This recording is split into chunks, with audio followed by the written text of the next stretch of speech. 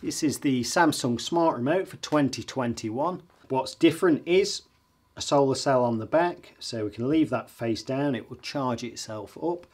It's got USB Type-C there. If it becomes completely dead, just charge it up quickly off your fast charger. But apart from that, you would have your power on and off. You've got a voice command button there, depending if you choose Google, Alexa or Bixby.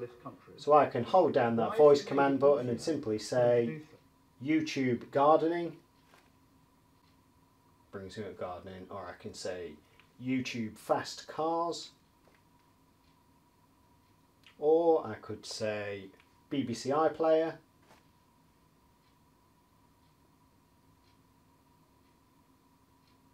Eventually. There we go. Or exit. Multi-view buttons, that's for your other channels or other numbers and coloured buttons. Input, left, right, up and down. Back button, home. Play and pause, hit play and pause, that becomes rewind, fast forward, etc. It rocks up and down there for the volume. In for mute. And again here, up and down for channels, in for guide. Then you've got your quick fire buttons for Netflix, Prime Video and Samsung TV Plus.